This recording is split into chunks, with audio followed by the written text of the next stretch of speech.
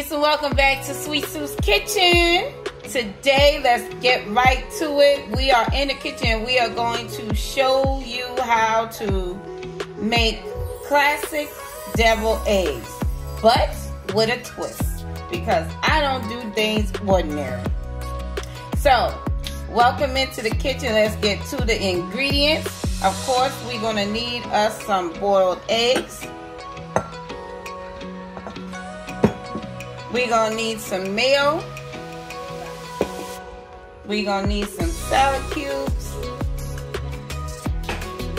We're going to need some parsley and paprika for garnish. We're going to need us some white distilled vinegar. We're going to need, of course, our blend of seasoning, which includes some seasoning salt, garlic powder, black pepper, onion powder, and some dill. So these are my common go-to seasonings when it comes to our potato salad, as well as our classic deviled eggs with a twist, you guys. All right, and last but not least, a little pinch of sugar. All right, so let's get to it. You have boiled your water and boil these eggs. First thing first, you boil the water, put it on a medium to high heat, add about a teaspoon of salt, let the water come to a roaring boil. Then you're going to add your eggs in gently, and you're going to boil it for approximately about 15 minutes is what I get, 15-20 minutes, and it should be a complete boil. Now after that, you're going to drain off the hot water off the eggs, and then you're going to put the eggs in a ice bath, just the way that you see, and you're going to let that sit for another 10 to 15 minutes. And because you're letting it sit for 10 to 15 minutes, it allows it to be pliable for you to peel the eggshells off with any problems. So I am going to show you how I deshell my eggs. I've showed you earlier in the clip of how to boil, or the instruction of how to boil, and also how to set it aside so that it can be easy for you to peel. Okay, so I'm showing you at the beginning, we're going to crack these eggs simply just like that. And if you find it's still a little struggle to get the shells off so that you won't get any shells in your mixture, we're going to run a gentle stream of cold water and just stick your egg under there and peel it off. And you should have some success. So I just tap it gently to get it cracked so that my fingers can do the work, and along with the water.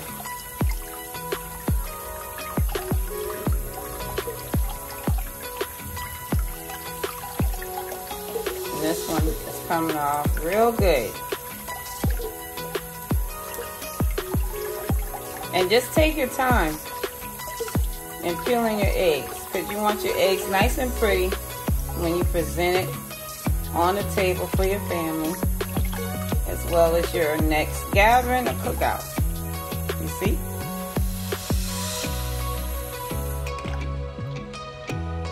Alright, so now that we have that all squared away, we're going to start on our mixture. First of all, before we start on our mixture, I forgot to let you know that I do use a little Dijon mustard in my mixture. So that's the added twist. Okay? Alright, so make sure you have all of your supplies, what you're going to use. Make sure you have all of that next to you, ready to go. So we're going to get our cutting board prepared to slice the eggs in half. Get you a nice good sharp knife, and you're going to cut directly center of the egg. and we're going to remove the yolk, okay?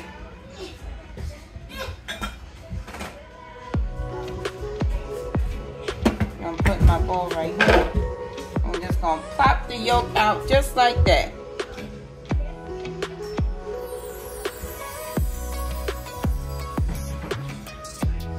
Easy peasy lemon squeezy. Remove the yolk.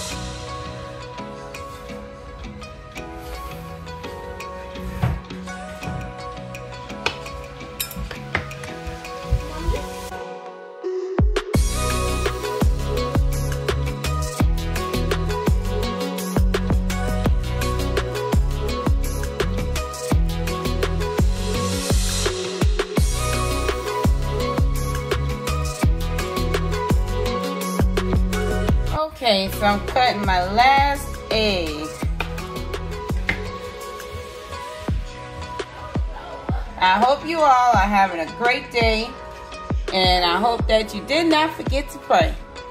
Anyway, so we're all done with our plopping out of our egg yolks, and what we want to do is take our fork and we're going to smash them down as finely as we can.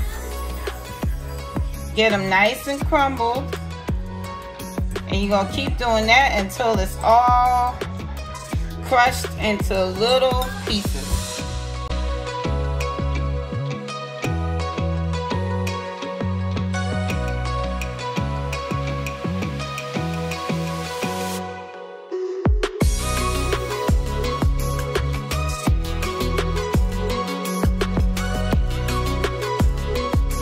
We have smashed our egg yolks nice and well.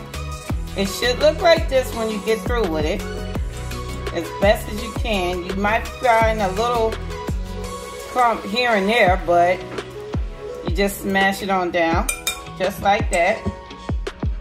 Now we are ready to prepare our wet ingredients. So we done with that. Now, this is the bowl that I use to put my egg whites in, so the actual egg itself after removing the egg yolk. Alright, so now we are going to add in, this is about a tablespoon and a half of mayo. And you don't want to use Miracle Whip. Some use Miracle Whip, so I'm not going to shy against that. But if you want to use just regular old mayo, just get yourself some regular old mayo. Whichever one that you prefer is your choice, okay? So we're using, like I said, it's a tablespoon and a half of mayo. And we have done about 12 eggs. Let me correct my math. Hold on. Alright, so we have done 12 eggs, which give us 24 deviled eggs. Alright, so that's the recipe we're doing. 12 eggs, so it's a dozen of eggs, and which makes 24 deviled eggs. Alright, so we're going to add in about a little teaspoon of the Dijon mustard. Not too much, just a little bit.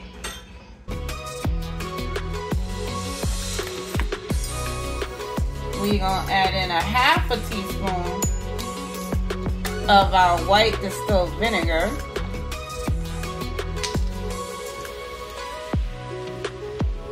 So I'm measuring it.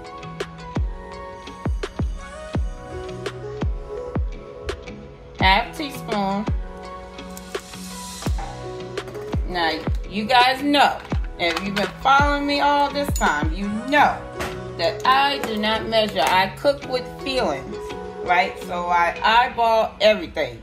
But for the sake of the video and for my beginner cooks, I'm just going to tell you some measurements that I use. Now, you can adjust these measurements according to your taste, so that you could achieve the best deviled eggs that you're going to put on that picnic table or your next family function, okay? So I'm just stirring it in nice and good. I'm gonna add in my sweet cubes. Now this is a tablespoon.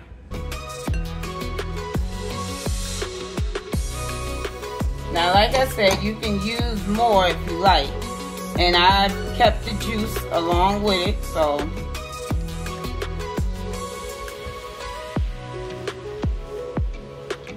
And now, I am going to add a pinch of my sugar right into the mixture.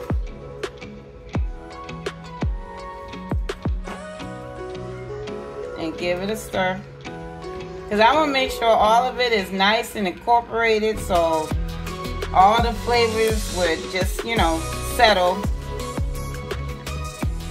And it'll blend real well into our mix. Alright, so next we are going to add in our, well, I'll do it this way. Since this is the bigger bowl, I'm just going to add my wet into my dry. And if you find that you don't have enough mayo, like I said, you can add some more. So you don't want it too wet and you don't want it too dry. You want it just right. Like Goldilocks in the Bears. Alright. Gonna mix that in.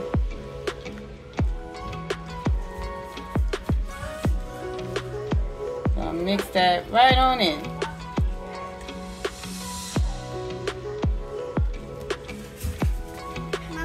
And see, this is what I'm saying about if you think you don't have enough mayo. So I'm going to add in just another half teaspoon of mayo because I don't want it too loose.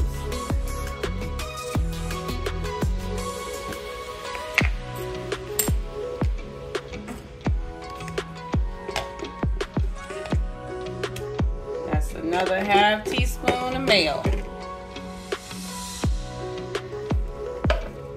And by all means, taste your food as you go. You want to make sure it's the right taste. And you can sprinkle in a pinch of salt if you like to.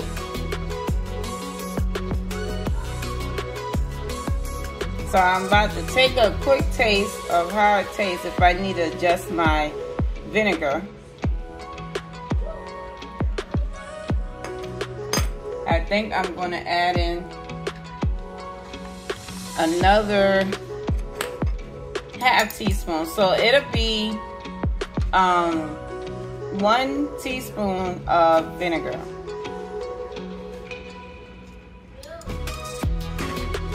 One full teaspoon of vinegar. And you can use your little measuring spoons too. Alright, so now I'm going to sprinkle in my seasoning. And all the seasons that I mentioned that I'm using, all of it was a half teaspoon of each.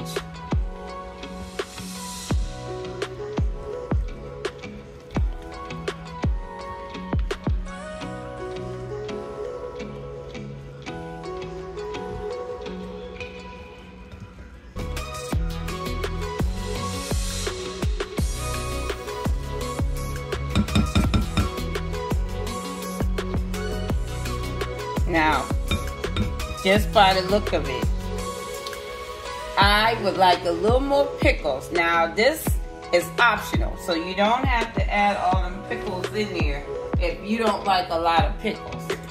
But for me, I like my salad cubes. So we're just gonna add in just a little more of the pickles along with the juice. Just like that. And that was another teaspoonful for the sake of measurements that I add in there.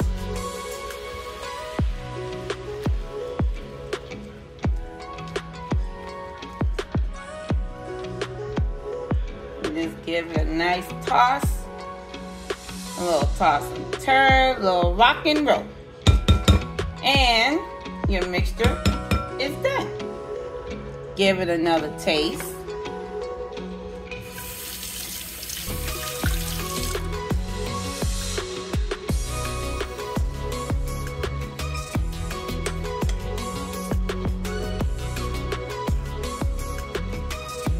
Tastes pretty good to me. All right, so now it's time for us to fill in the shells. All right, so let's get to it. We're gonna get our tools in place. Now, if you don't have a piping bag to pipe out your mix, then you would use whatever you have, spoon, butter knife, anything, just to smear it into your shells. So you can be creative by getting a Ziploc bag and snip off a very tiny piece of the end of the Ziploc bag so that you can make a homemade makeshift piping bag. All right, so that being said, I'm using what I have, which is my measuring spoon and my teaspoon. And so I'm going to use that as an aid to kind of guide how much I'm putting into my shells so they can be nice and pretty. So it's all about presentation.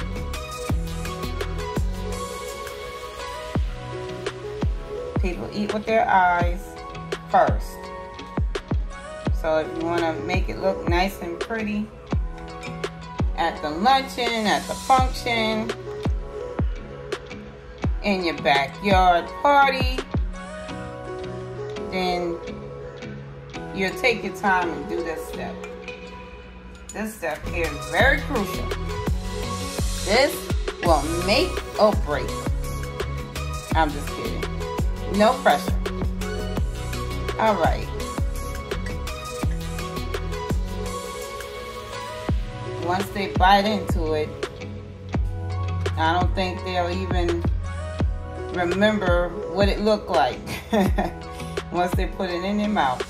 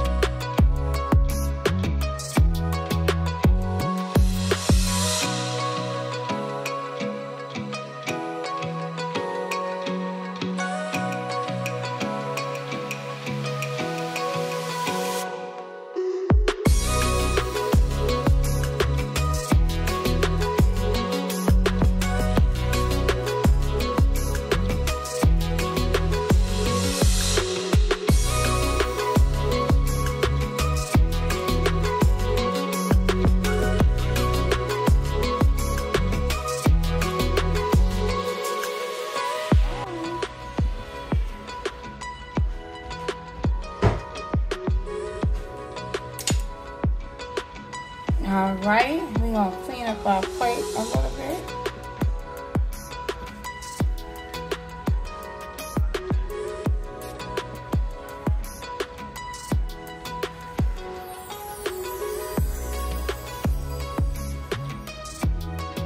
Adjusting on the plate just to make it look pretty. Gotta make it look pretty for you guys. All right.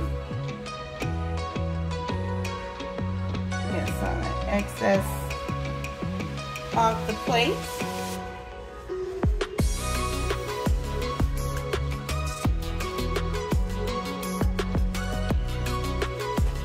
All right, so now it's time for the garnish. Okay, like I said, we have some paprika and parsley mixed.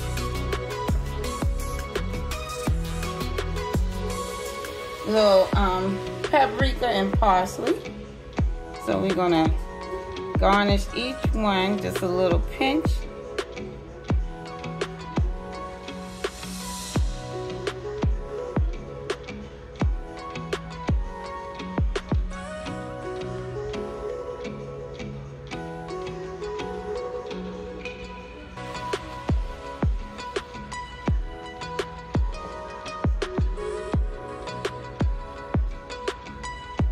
Get your little chef fingers going.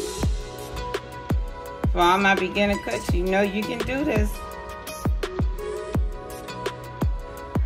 There's nothing to it, right? And you saw how easy and simple it was. Voila. Just like that.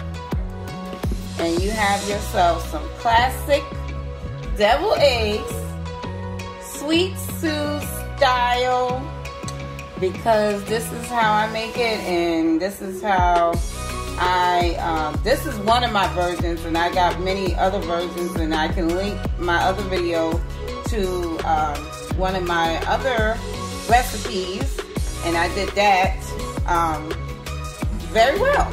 Anyway, so thank you all for watching. Thank you all for like, sharing, and subscribing. Thank you all for joining in on our family. Hopefully, prayerfully, I'll have some joining members so that you can receive some of my perks that I'm getting geared up to put on, so that I can show my appreciation to everyone who support me along this journey. All right, so stay tuned for some cutie pies overload as they patiently wait for me to finish this video of these deviled eggs. It is so delicious, y'all, and you would not regret using this recipe, and share it with your families. And like I always say, keep God first in everything you do, and when you do that, everything you desire will be added to you. So stay blessed. I love you all, and stay tuned for the cutie pies.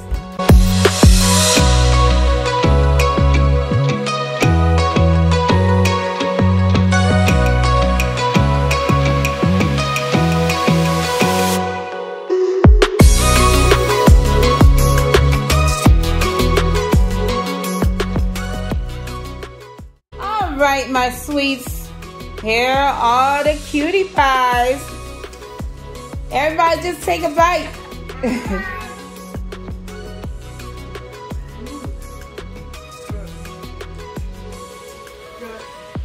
Y'all like it? Yeah. See, now we tell the sweets, how does it taste? Good. 10 out of 10. 10 out of 10. Yay! Infinite out of infinite. Oh, okay. So, is this good at a backyard event? Yeah. Should they make the recipe? Yeah. Oh, all right. So, what does Papa Bear always say? Gotta get it, gotta go. Gotta get it, gotta go. Thank y'all. Love you, my sweets.